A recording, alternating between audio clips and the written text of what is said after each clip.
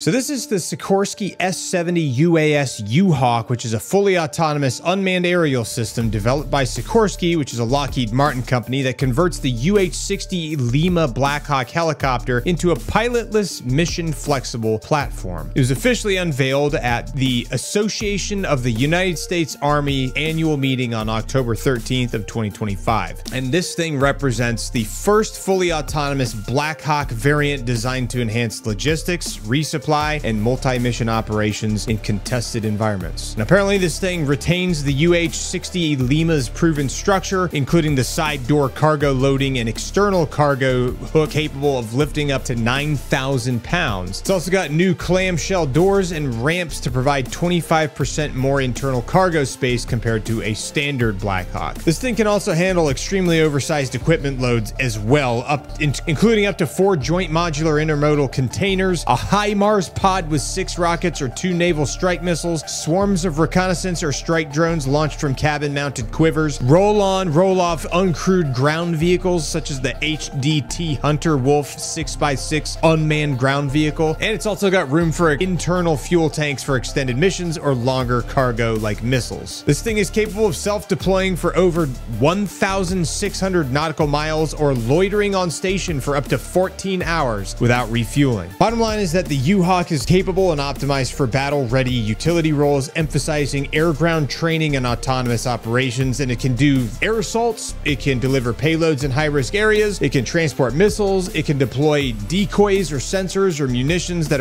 have launched effects, they can handle endurance tasks like persistent surveillance, and lots of other things. Now, the U.S. military is hoping to leverage the lower operating and maintenance costs of this unmanned aerial vehicle, and they also aim to expand different unmanned aerial system options for the U.S. military and their allies.